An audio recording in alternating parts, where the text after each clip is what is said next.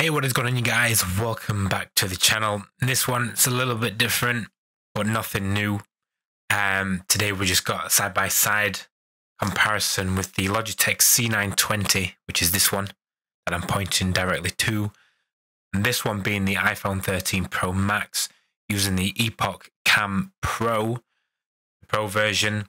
The Pro version just enables you to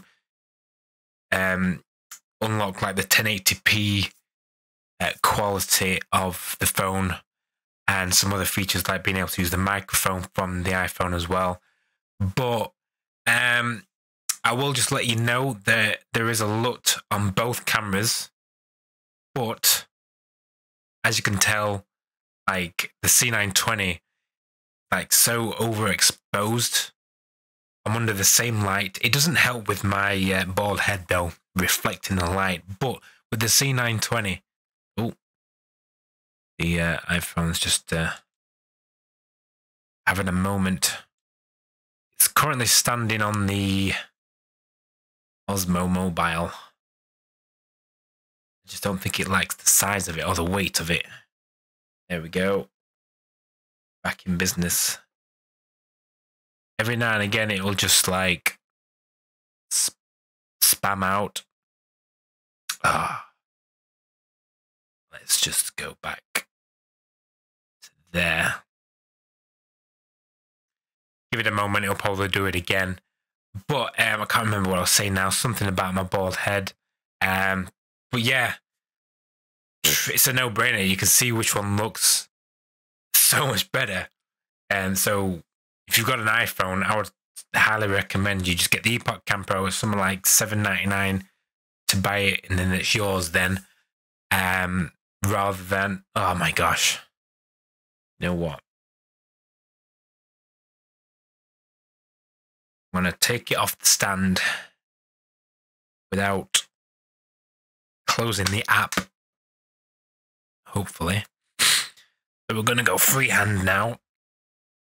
So yeah, basically, you have a wireless webcam. You can take it anywhere with you, put it in any position of the room.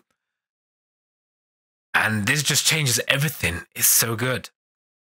So now, like when I do an Oculus gaming video or something, I can now put my phone in the other room because we've got a bit more space. There's not much space in here. Let's see if I can actually change the camera angle, because again with the EpocCam Pro, if you've got a 12 Pro or 13 Pro, one with the 3 lenses, you can use the wide angle lens. So obviously this is the telephoto zoom one. Still the quality is good. I've got a really shaky hand though. And then we're going to go to the ultra wide. Oh my gosh, it just doesn't, it's not very flattering on my body though. But still like super awesome. I could like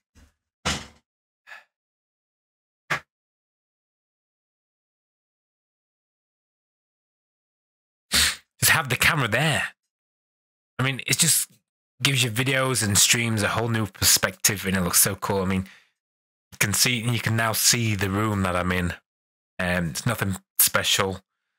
Like no nice decorations or anything, but it's awesome. I love it. So in future streams and stuff, I'm going to give this a try with my iPhone being the webcam. But yeah, it's so good. And now I can look at the back of my head. Ugh, that's awful. Oh yeah, portrait as well. Go back to, right, we can flip the camera. So now we're using the selfie cam. Again, really good quality. Do it that way.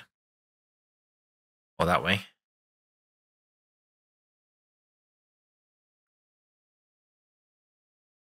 I think we can flip that actually. If I do, oh my God, no, almost dropped it. So let's flip. There we go, that's better. So now we're using the selfie camera.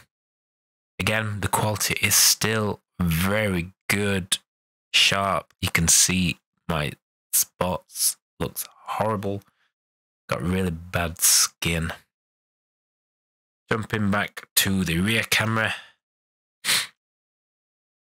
Obviously, the quality is going to be a lot better.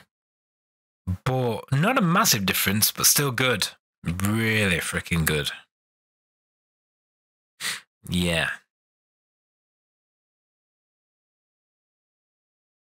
What do you guys think?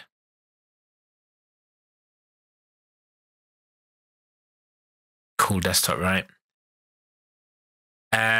So yeah, more videos coming in the future using my iPhone as a webcam. It's gonna be so good.